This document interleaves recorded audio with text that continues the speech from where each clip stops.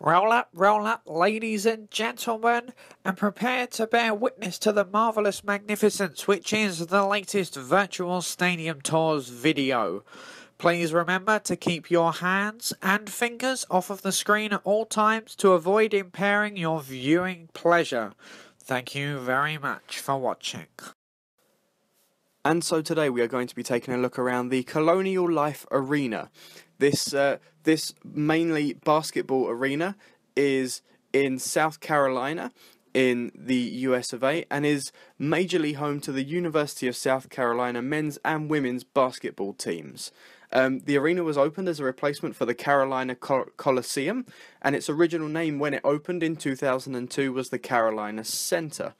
However, in 2003, the Unum Corporation purchased the naming rights for the arena and so renamed it to the Colonial Life Arena after the Colonial Life and Accident Insurance Company, which is a subsidiary of the Unum Corporation.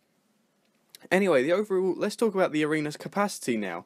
And this arena is actually set up for a few different things, like many indoor arenas like this around the world. It's set up for basketball, it can also be used for ice hockey, and there have been many music concerts or political rallies and things taking place in the arena.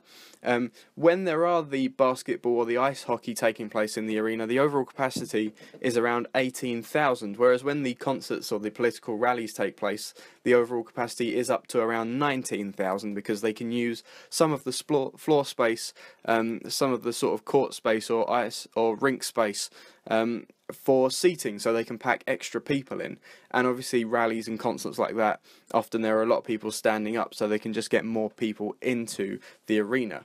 As I've already stated, it was opened in November 2002 and it broke ground in April 2001, so it took about a year and a half to build at a cost at the time of $65 million US, which when translated into 2016 currency is around $86.5 million US.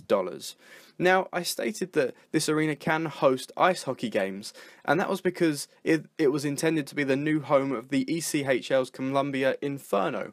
However, due to legal issues with the funding of the facility, the Inferno never actually have played a game in this arena, which means the whole compatibility for ice hockey has been a little bit dead in the water, really, and they've never really used it majorly for that event.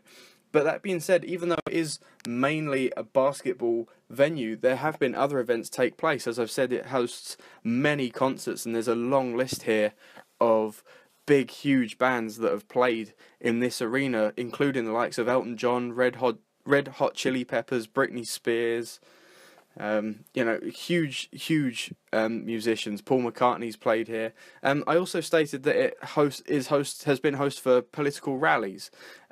It was actually the first political rally to take place in the arena was President George W. Bush in 2003 hosted a commencement speech in the arena, and this arena was set to be home for, in December 2007, a rally for Barack Obama.